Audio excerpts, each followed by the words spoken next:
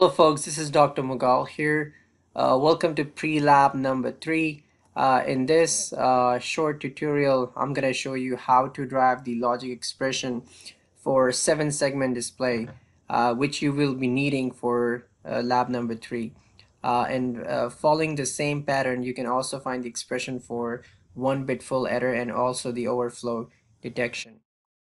So uh, moving on to the uh, pre-lab. So we have a 7-segment display on your basis 3 board. Remember, that is active low, meaning when the bit is 0, that is when that segment of the display is going to turn on. So say for 0, we need to turn on A, B, C, D, E, and F. So therefore A, B, C, D, E, and F needs to set to 0, whereas G segment needs to be set to 1.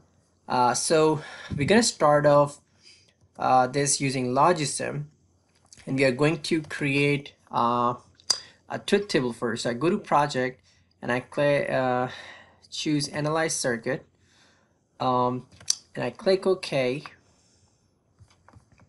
and I'm going to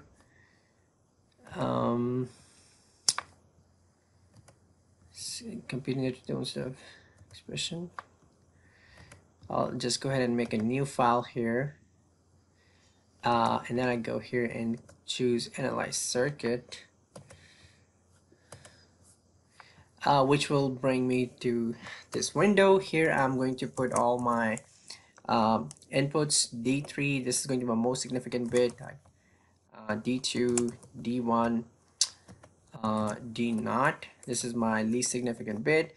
My outputs, I got 7 segments, so I got 7 outputs: A, B, C, D, E, F, and C, D, E, F, and G. So which will take me to this truth table. Now remember here, I'm gonna bring that pre-lab right here and my Logisim right here. So like I was saying earlier, that in order to display 0, we need to have A, B, C, D, E, and F segments set to 0, G to 1, because we don't want that segment to turn on. So 1 would be off and 0 will be on. Okay. Similarly, 0, 0 is 1, makes a code of 1. In order to display 1 on the 7 segment, we need B and C to be on. So B and C are going to be on, rest of the segments are going to be off. Okay.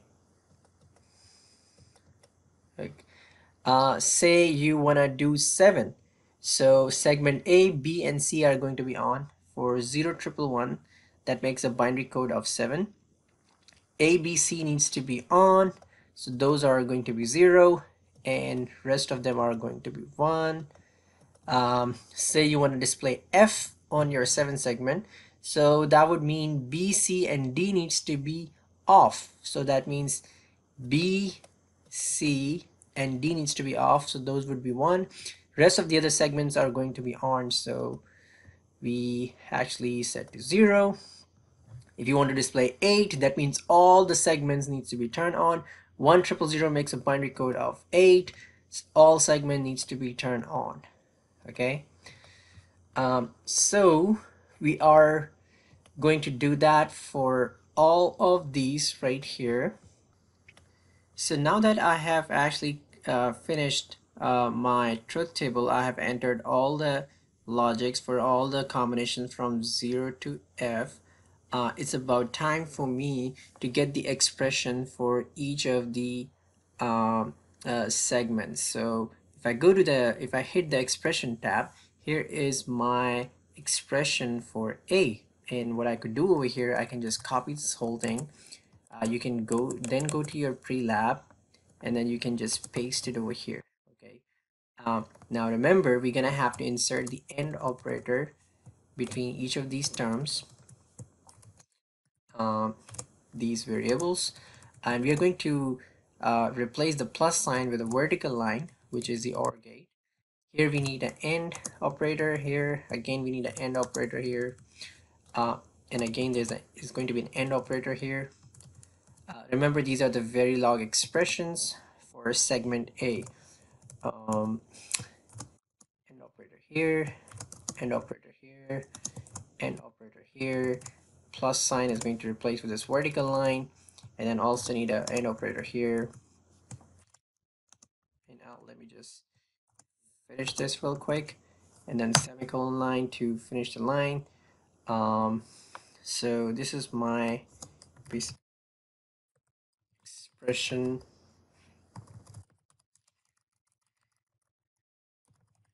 Verilog expression um, for segment A of the 7 segment display. Um, Also, if you go to the same window here again, I can choose B, and similarly it would show me the display for B and so on. So I'll just go ahead and copy paste for, let's say I want to pick G. So I'll just copy this field from here, go back to your pre-lab, and then just paste it over here. Again, don't forget to insert the AND operators here. Replace the plus with this vertical line, and operator here also. Here you don't necessarily have to give space, but I just like to give space so it's easier for me to troubleshoot if I have made an error. So here is the expression for the segment G, and similarly you do it for B, C, D, E, and F. The good thing about the Logisim, it actually gives you the minimized expression. So you don't have to do any further expression. And here's it also shows you the K map for it. Okay, now that I have the truth table complete, I'm going to build the circuit, and I'm just gonna use the not regular input gates. Yes, and this is where my circuit is. Now you are going to do the waveform simulation in your lab, but there's also a way in Logisim to verify whether you have the right connections or not. So I'm just gonna pull the 7 segment here, and I was looking at the data sheet from Logisim right here. So notice that your segment A is connected to this dot, which is right here. So I'm just going to make connection. This segment right here, which is B, is connected to this dot right here. So I take this,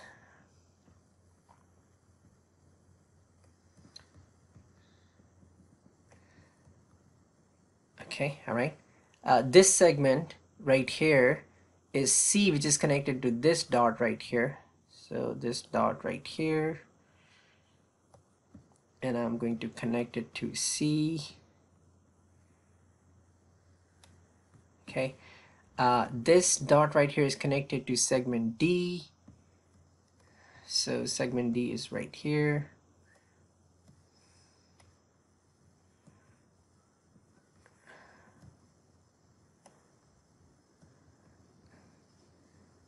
D, and then this dot right here is connected to segment E.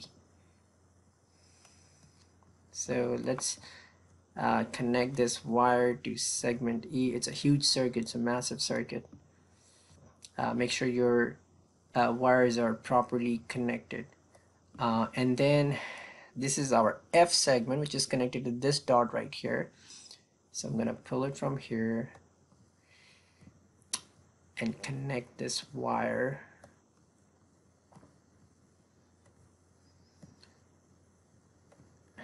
to this dot right here, which is this right here. And then this dot right here is connected to G segment.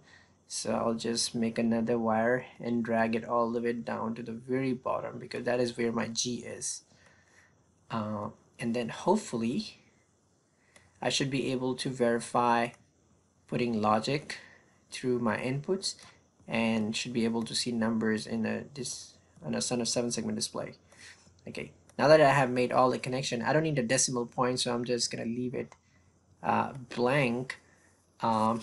Also, because this is active low, so I need to go in here and choose no here because this is not active high.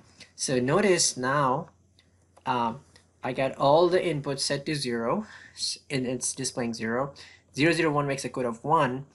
0, 1, 0 makes a code of 2. 0, 1, 1 makes a code of 3. 1, 0, 0 makes a code of 4. 1, 0, 1 makes a code of 5. 1, 1, 0 makes a code of 6. 1, 1 makes a code of 7. 1, 0, 0 makes a code of 8. 1, 0, 0, 1 makes a code of 9. 1, 0, 1, 0 makes a code of A. 1, 0, 1, 1 makes a code of B. 1, 1, 0, 0 makes a code of D. 1, 1, 0, 1 makes a code of C. 1, 1 makes 0, 1 makes a code of D. 1, 1, 0 makes a code of E, and 1, 1, 1 makes a code of F. So I'm pretty certain that the expressions that I got here for A, B, C, D, E, and F, and G are absolutely right. And all you need to do is copy all those expressions, put it in here, and put it in a Verilog file, run it, synthesize it, and implement it. That's pretty much it from this presentation. I hope you enjoyed it. Make sure you get this part done before you come to the lab, and it's gonna help you, get the lab done real quick. Thank you for watching.